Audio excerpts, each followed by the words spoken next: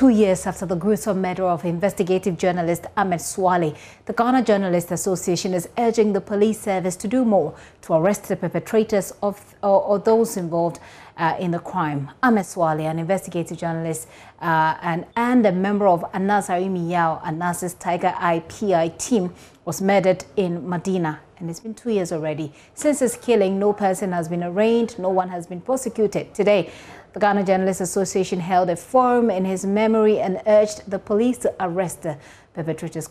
My colleague Kweku Asante was at the forum. Here's his report. It was almost midnight when Ahmed Suale set off home after a family gathering, as they usually do.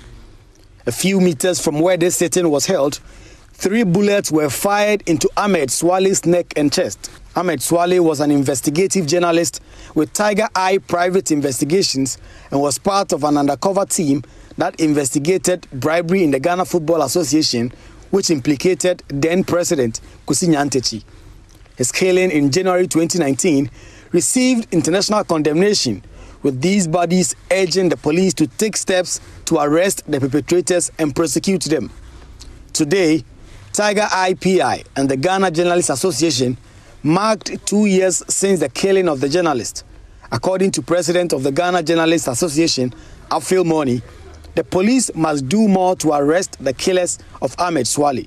2 years since the killing, no person has been prosecuted in connection with the murder, and the Ghana Journalists Association is calling on the powers that be to give maximum support to the police to arrest the killers. Indeed, it is not within the bounds of possibility for Ahmed Suale, who was murdered in the most tragic circumstances, to be brought back to life.